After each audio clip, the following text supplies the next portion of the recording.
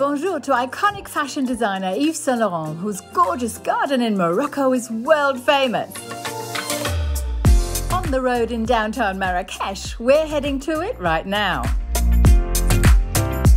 It's great to see you again. Thanks for spending some time with me in this beautiful oasis providing shade and tranquility in the summer heat.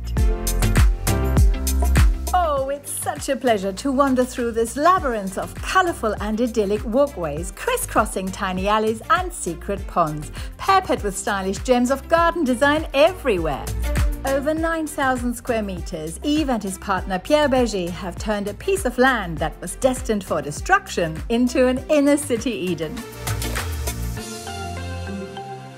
Here, Yves would find respite from his hectic life as a global icon and designer, inspiring the fashion world in return.